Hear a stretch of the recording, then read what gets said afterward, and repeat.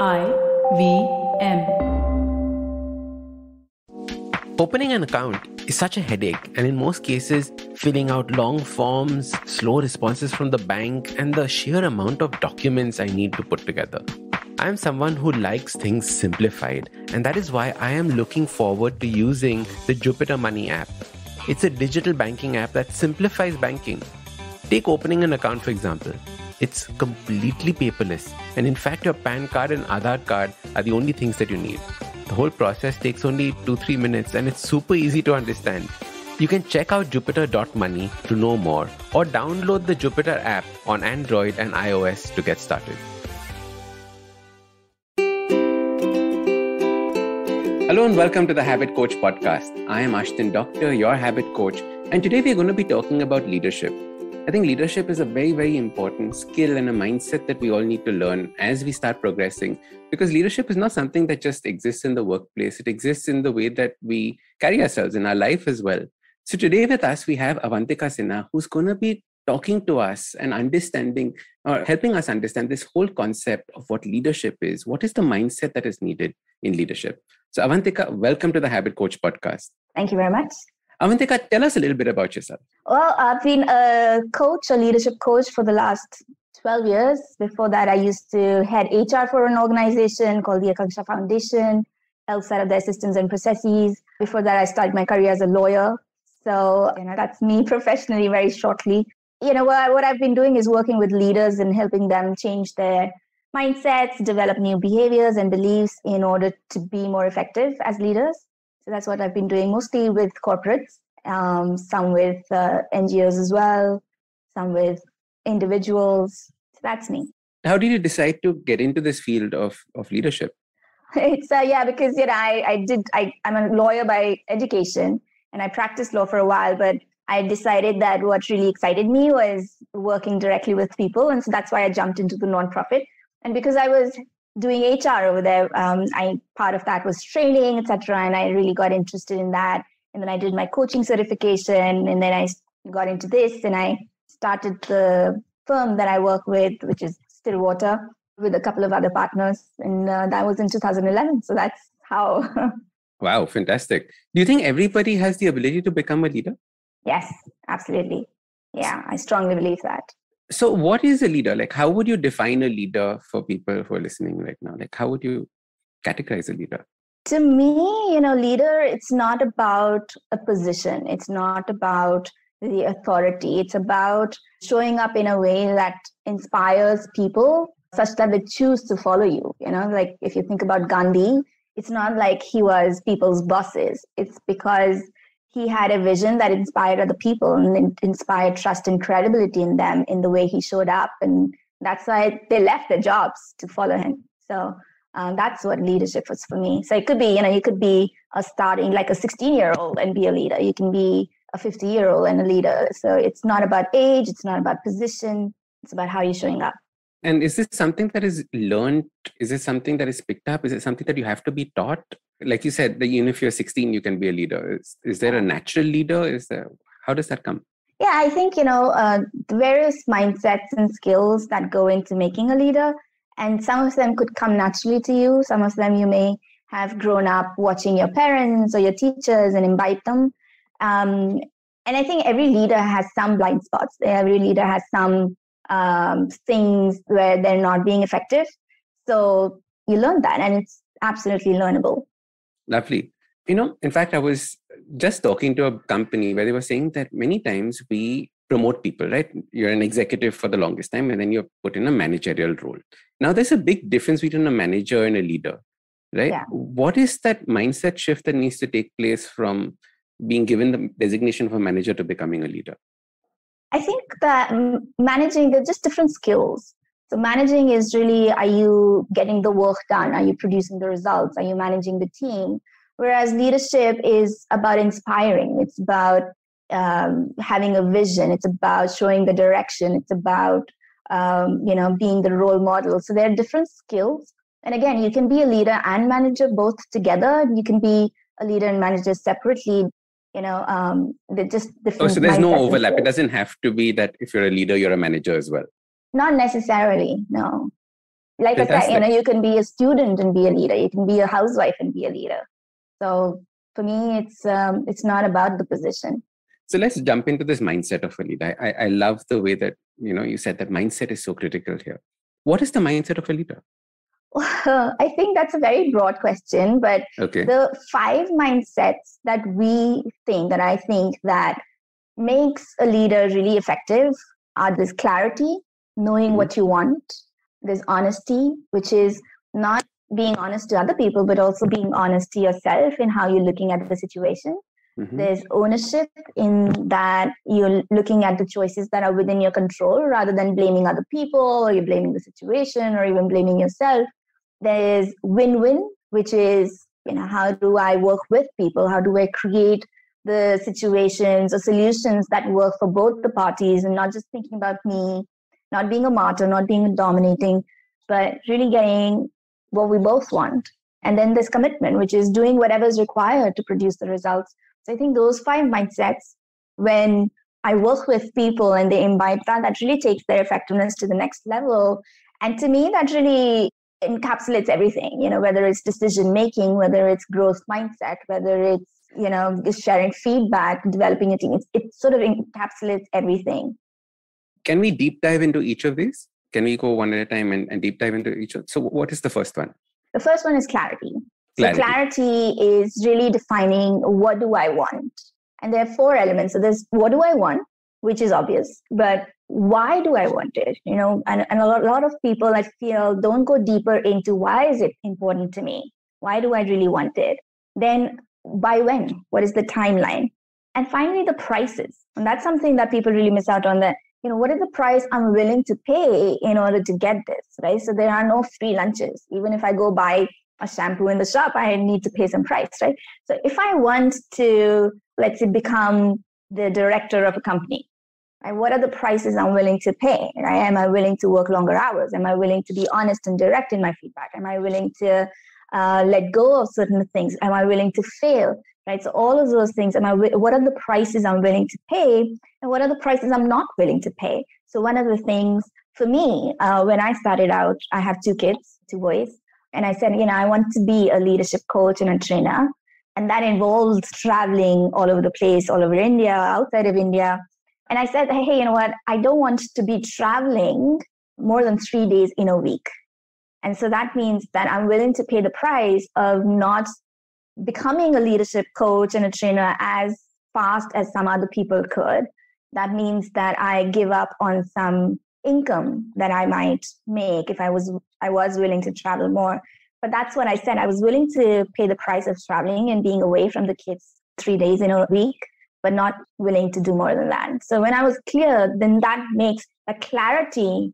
It's a complete clarity. Then I know, okay, this is what I'm willing to do. This is what I'm not willing to do. And it helps me make decisions. It helps me say, what? Yeah, that's what I can do. That's what I'm willing to do. That's what I'm not willing to do. And so it helps me say no to clients when they're asking for dates. It helps me, say yes when I want to, right? So it really gives me a whole lot of clarity for the life that I want to create. And you're so right, because as soon as you have clarity, the decision-making becomes so much easier. Yeah. It is not that you're struggling and then you have to spend time thinking whether this is right, this is wrong, I need to do this or not. When there's clarity, it is almost like a fatak decision. It's like instantaneously, I can do this, I can't. Right. A lot of people message saying that the first question you ask, which is, what do I want? Yeah. Many people struggle there and stop there, right? Unless you ask what I want, you can't get to why or when, etc. Yeah. How do you help people get to that? Or do you feel that the clients that come to you already have this very clearly? It's really surprising that people don't feel they know the answer to that question. What do I want? And I think that it's a lot to do with fears that hold us back rather than actually not knowing. Because if I don't know what I want, then who does, right? And one of the fears is, what if I declare something that this is what I want and I fail, right? I don't want to do that, because if I fail, what does that mean about me? Does that mean I'm a failure? Does that mean I'm not good enough? And so that fear holds them back from even declaring that this is what I want. But I think a lot of people actually know that in their hearts, this is what I want, this is what I want to do. And even if you're not clear at this point of time that, okay, this is, my life path. This is what the career that I want to choose. You declare it. So clarity is a declaration. It's not something that dawns on us. It's something that we declare. We say, this is what I want. And then I do that and I do that. And I see, does that work for me? Does that not work for me? If it doesn't, am I going to continue doing that? Am I going to do something different? And I keep creating that clarity through making declarations. But I hold back on making that declaration because I'm afraid I'll fail. And then people will think I'm not good enough, or I will feel that I'm a failure. And I don't want to do that. That's a deep fear that people have. I don't want to be seen as a failure. I don't want myself to feel like a failure. And so I'd rather not declare. And I say, I don't know. This is so interesting because I like the way that you said it's a declaration. Yeah. And this is something that I've made a practice of as well. As soon as I decide to do something, I tell everybody about it, right? And in that process, people start to come up and help you, right? So when I started writing my book, I said, I'm writing a book. So as a result, people said, oh, why don't you talk to my publisher? Why don't you talk to this? Which would never have happened if I had never declared it. I was too scared of saying, what if my book doesn't turn out well? Just like you said, that fear of failure. Yeah, so definitely. Declaring it and then getting that clarity, extremely important. And then why you're doing this, right? If you're doing it for reasons that are very superficial, then there's no point doing that what. Do you find it difficult that people get to that why? Is there clarity in that why? I think when you dig deeper, there is. But again, people are not really thinking about it. So I might say, this is what I want. And a lot of times, is it because that's what the society expects of you? Is it because your parents have told you to do this? Is it because you feel, you're seeing your peers do similar things? That's why you want to do it. But why is it really important to you? And those reasons are fine. But be clear that this is why it's important to you. And I feel like, when you keep digging deeper and just say, why, you can find that answer within yourself. So definitely digging is required. Self-reflection is required, but it's there. The answer is there. Excellent. And then the setting of when is critical, because if you don't have a timeline, then it's just going to expand for the rest of your life. And like you said, the last part, which is what am I willing to pay for this? So critical. We're going to take a quick break. See you on the other side. Hey everybody, it's been another great week on the IVM Podcast Network. On Storytellers and Storytellers, Vineet speaks with drum prodigy Darshan Doshi about helping young Indian drummers take to the world stage. The Simplified Gang delves into the unfortunate financial crisis in Sri Lanka. On Smarter with Sid, Siddharth observes how Lata Mangeshkar was snubbed I tell you, out of memoriam mentions in both the Grammys and the Oscars. This is an absolute disgrace. And on the Life Manifesto, Zarina explains how to beat procrastination and show up for yourself. Do follow us on social media. We're IVM Podcasts on Twitter, Facebook, Instagram, and LinkedIn. And remember, if you enjoyed this show or any of our other shows for that matter, do please tell a friend. Also, don't forget to rate us on any of the platforms you're listening to us on. You can check us out on YouTube as well. On ivmpodcast.com/YouTube, we have a list of all of our YouTube channels. Do check out if your favorite show is available as full video. We are also doing a small listener survey to better understand how you respond to our shows and advertising on the network. We'd really appreciate it if you could spare a few minutes to fill it out. It helps us build better shows for you.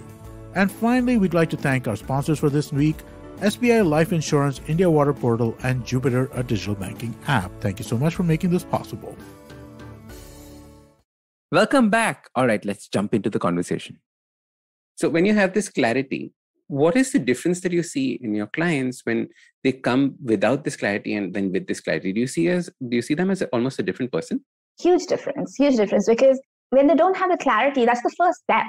And so then otherwise what's happening is that they're either feeling confused, they're blaming other people and saying, they're not providing the clarity. My boss is not giving me this, etc.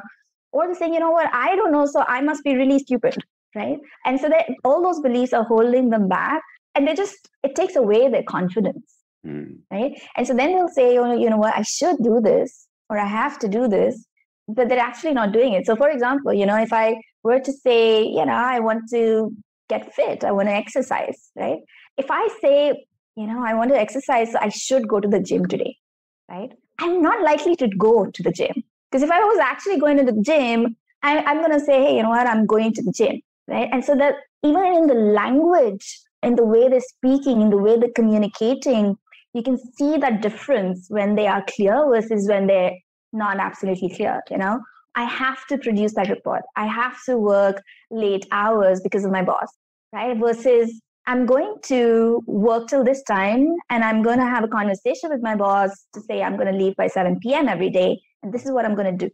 That's very different. There's a very different level of clarity when you speak like that.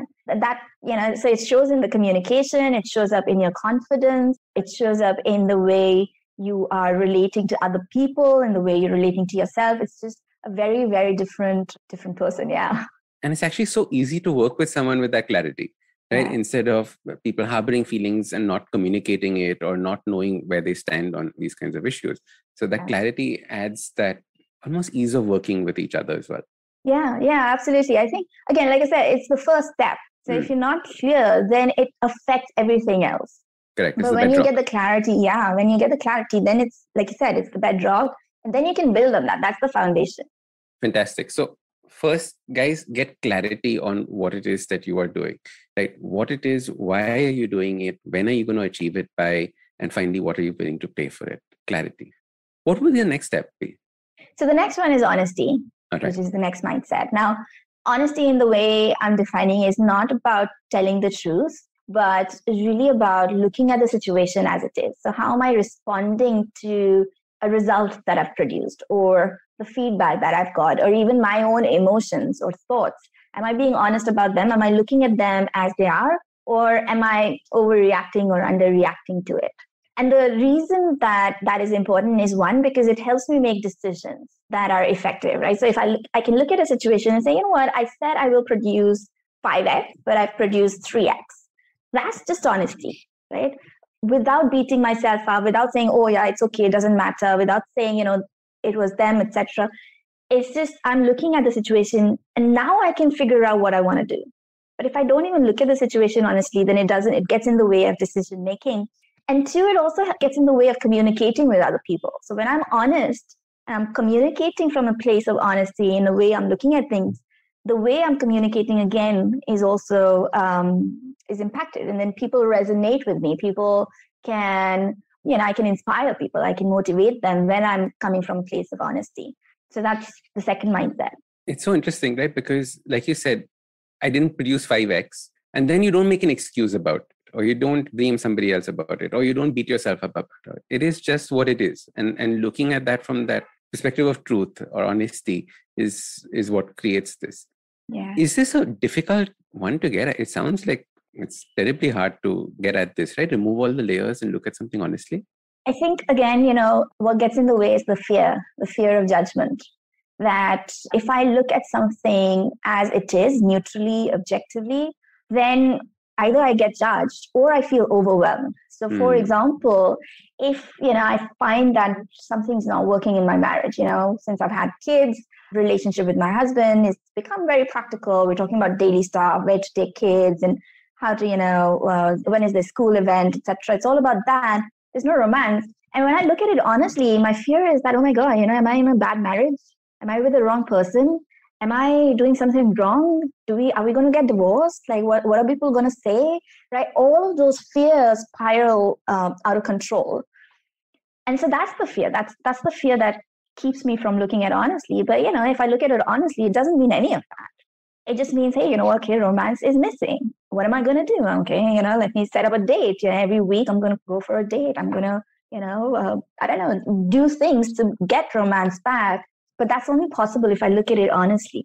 And it does mean that you need to get past that fear of overreaction, saying that, hey, what does that mean when I look at it?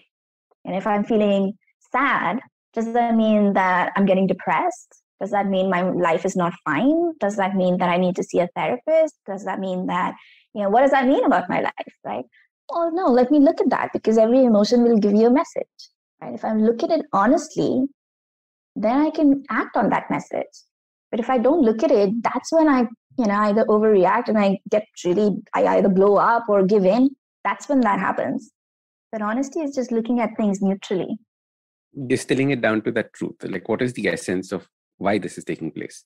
And that's it. And then you can sort it out and try and figure out what to do about it instead of, like you said, blowing it out of proportion, increasing it to something that it is. Yeah, just neutral look.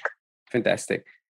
Over both these two mindset shifts, fear was something that was coming up a lot, right? Fear of failure, fear of being judged. Yeah.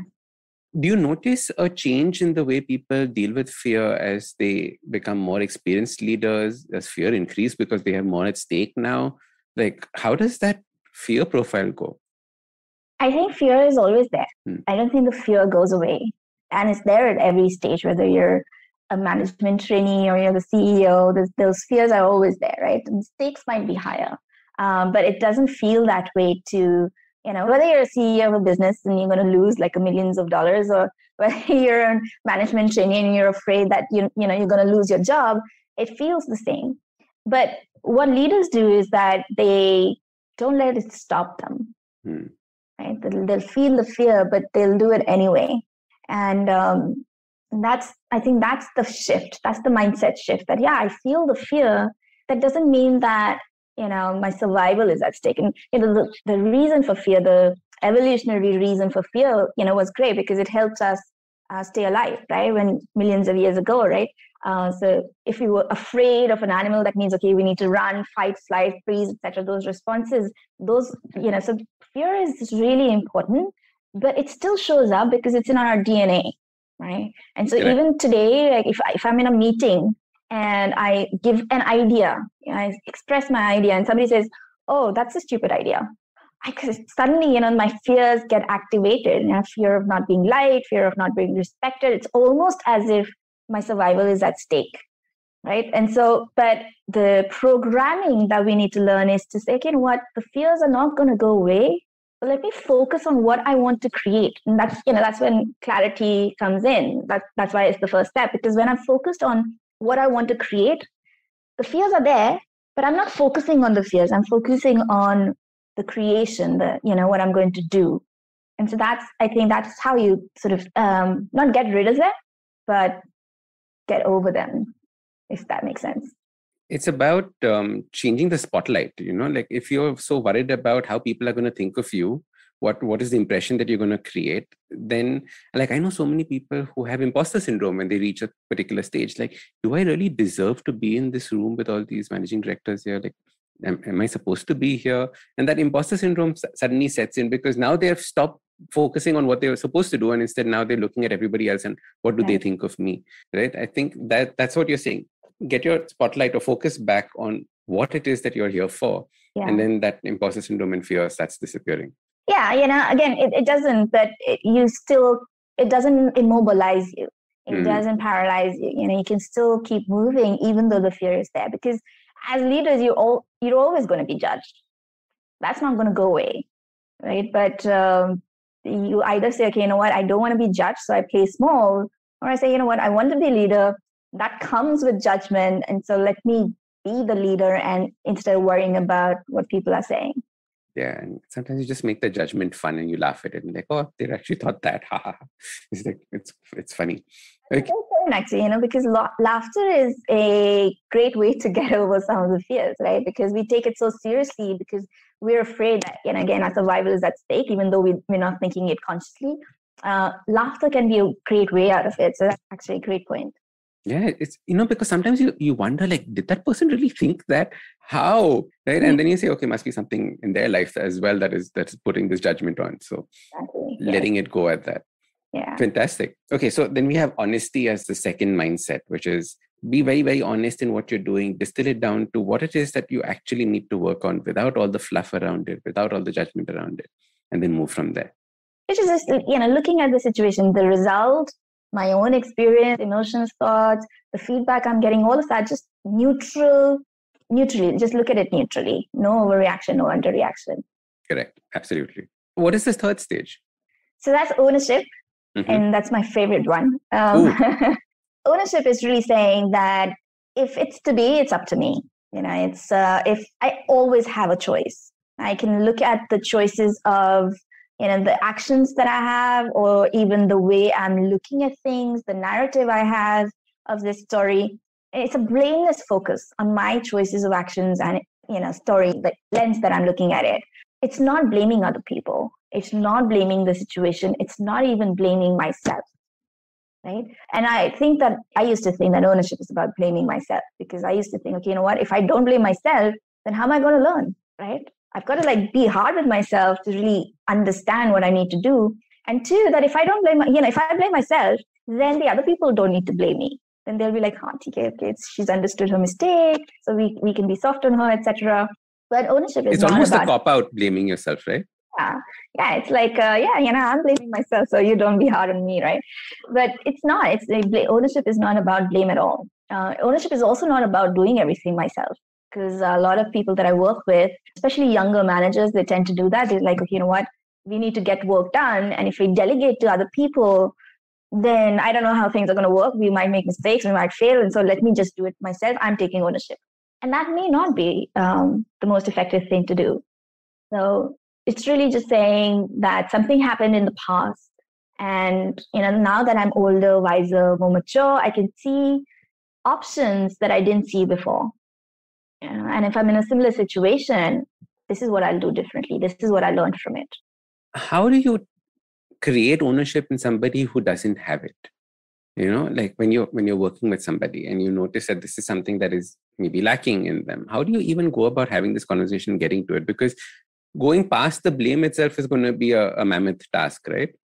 Yeah, again, the fear comes in, because why are people not taking ownership is because I'm afraid that I'll be judged again, and the thing about the judgment is that people are not so afraid of the other people's judgments.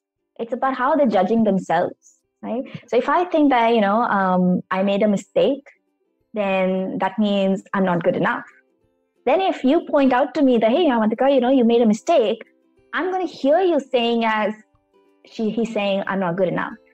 But if my belief is that everybody makes mistakes, I can learn from it, right? And then you say, hey, you made a mistake. I'll be like, hey, sorry, I think let me come back to you, let me correct it, etc.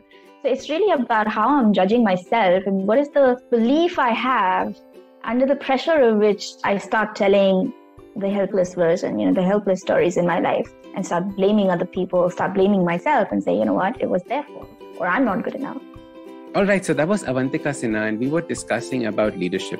Now, make sure to join us for the next episode, because we deep dive into the remaining mindsets that exist. Now, if you like this podcast, don't forget to check out other interesting podcasts on the IVM network. You can listen to us on the IVM Podcast app or ivmpodcast.com. You can also follow us on social media. We are at IVM Podcast on Twitter and Instagram. If you want to reach out to me, I am at Ashdin Doc on Twitter and Instagram. We have a brand new habit coaching online course, quizzes, videos, and a lot more on the website awesome180.com. So check it out now.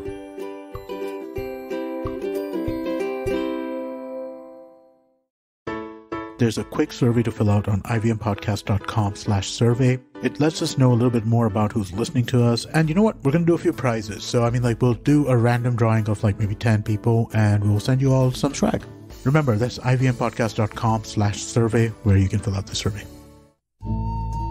सफर, रास्ते, मंजिल और मुकाम अक्सर ये हमसे कुछ कहना चाहते हैं, पर हम हैं कि अपनी रोजमर्रा की जिंदगी में इन्हें सुनने से कतराते हैं।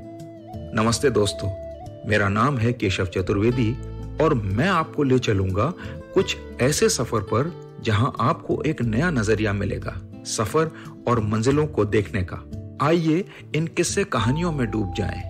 हर मंगलवार और शुक्रवार